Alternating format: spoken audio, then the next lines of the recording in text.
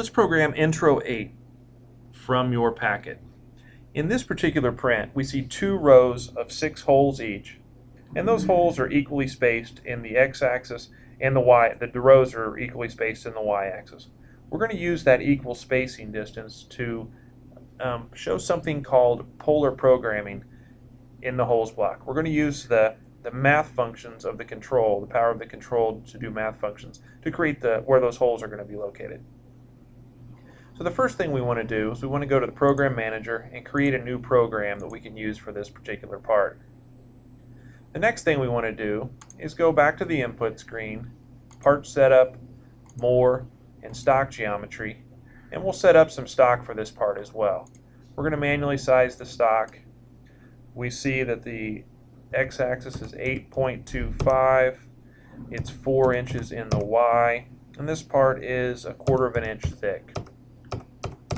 We also notice that the most logical point to program from on this print is the upper left corner of the part.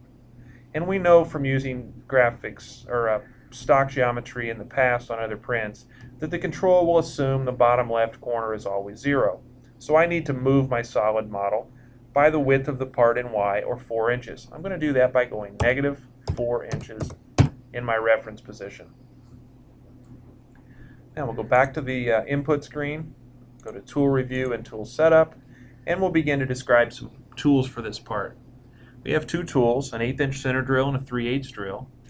So we'll set up the center drill first. I'm going to go ahead and go to the Advanced Tool Settings to make sure I get all of the settings that I need for this drill.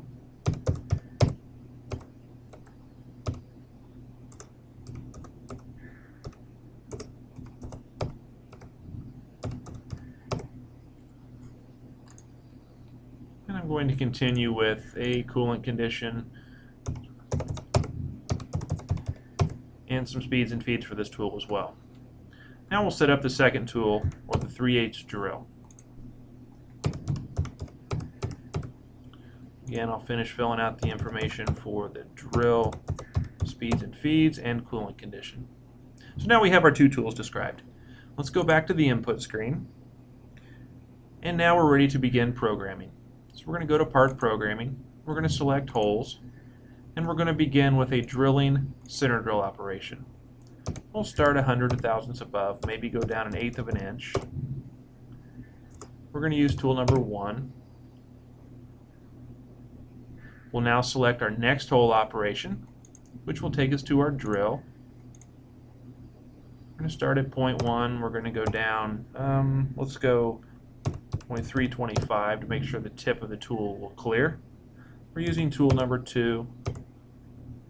I don't need to peck this particular part. It's only 1/4 of an inch thick. I'm just going to go ahead and drill it straight through.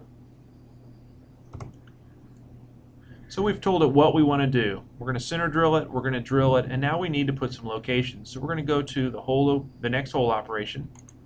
We're going to insert a location, and we're going to locate the very first hole. Upper left corner of that series of holes. We're going to do a 1 inch X and a -0.75 in Y. Now you notice as soon as I hit the enter button after my final position there, it automatically populates the field with the last known X position. What that's allowing me to do now is to enter in the next hole location as a math function. I know that the holes are 1 1/4 inches apart, moving in the positive direction from left to right along the x-axis. So I'm going to put the value, or the distance, 1.25. I know I'm going in the positive direction, and I hit enter. That located the next hole 1 1/4 inches away from the original hole, and I didn't have to do any math. The -750 for the second hole, that's not going to change. So I simply hit enter and accept that. You see I have a copy of the last known position. I'm going to put the 1.25 plus enter. Y doesn't change, and I'm going to continue that until I reach this last hole in that particular row. Now the 7th hole is going to be the bottom right-hand most hole in the features. And the x-axis doesn't change. I'm just now moving the y. So I do the same thing. I was at a negative 750. I need to go another 2.5 inches in the negative direction. And now I can begin to work my way back from right to left by subtracting the 1.25 inches. 1.25 minus inner, 1.25 minus inner, 1.25 minus inner,